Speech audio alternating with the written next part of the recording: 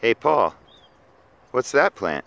Well, that is dragon's bamboo, also known as Dendrocalamus giganteus. It's the tallest bamboo in the world, or sometimes they call it giant bamboo as well.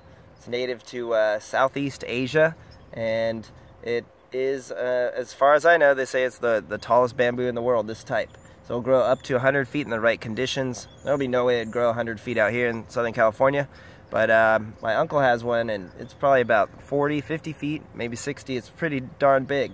They do look kind of bad in the heat of the summer out here because they really like a moist tropical environment.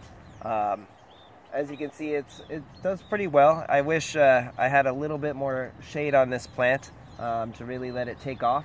In hindsight, I wish I would have put it on the other side of the bamboo forest here that we're growing. However, it has really huge leaves, and we can show you some of the new growth down here, so check it out.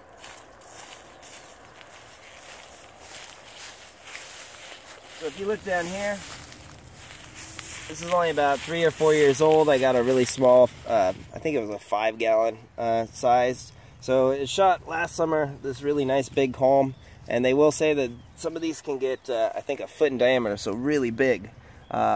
There's some new growth here. You can see a new culm there. However, the frost or some really hot weather that we had this summer really spiked it out, and so it had some really nice growth, and then it aborted it. You can see there's another aborted one here. Takes a lot of water. I water this thing 5 days a week.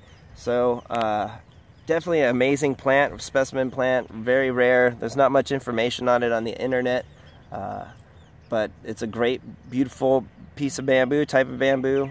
And this plant, when it gets really hot and dry, it actually folds. The leaves fold up, so it really looks interesting on a really hot, dry day, because it's kind of, I think it's a strategy to keep it from losing too much water.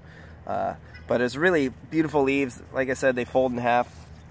Another thing is frost. This is only tolerant to about around 30 degrees. I think death in the low 20s. So it does get burned back by the frost that we had a few cold snap days.